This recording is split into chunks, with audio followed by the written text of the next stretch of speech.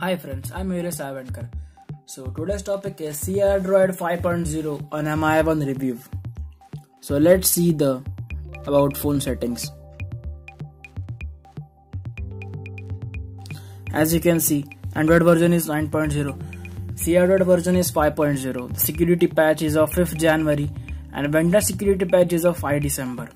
The kernel is of 4.9 Infinity Plus kernel, that is inbuilt kernel of Crdroid.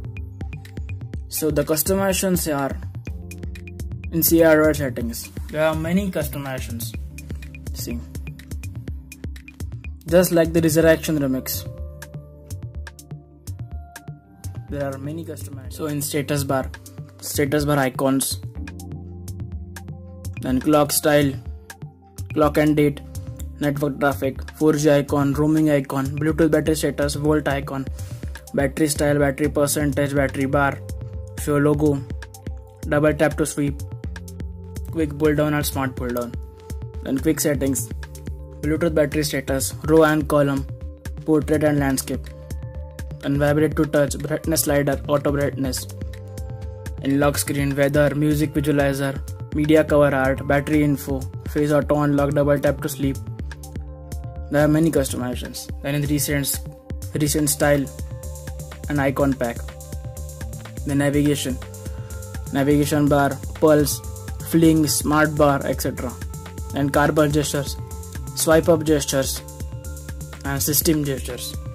And system gestures, swipe fingerprint for notification, and swipe left and right for display notification.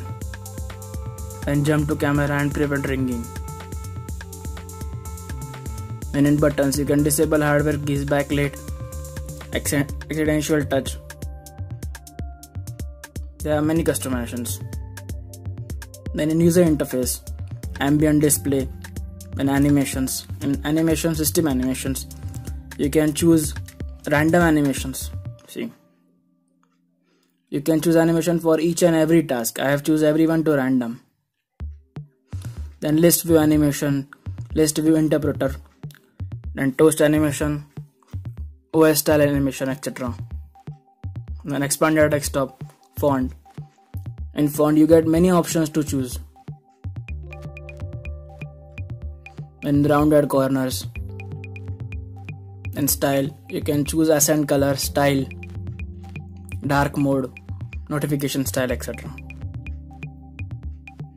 In notification, blink flashlight on call, force expand notification, then head up notification. And in sound, charging sound, screenshot sound, volume step, volume panel. And in miscellaneous, suspend action, wave lock blocker, alarm blocker, etc. There are many customizations. The battery life of this ROM is excellent. So I'll show you. I got 7 hours and 52 minutes. As you can see, 7 hours and 52 minutes is around 8 hours. And still 20% battery is left. As you can see, I have used YouTube for around 6 hours.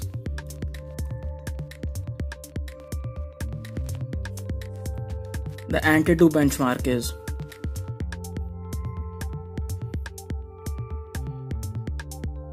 as you can see 155548. This ROM is extremely smooth. There is only one issue, screen flickering. This issue is common, that is 4.9 kernel. Every 4.9 kernel based ROM has same issues. Rest all, the ROM is excellent. So that's it for this video. If you like the video, smash the like button and subscribe for more content like this. So we'll be in the next video. Thank you.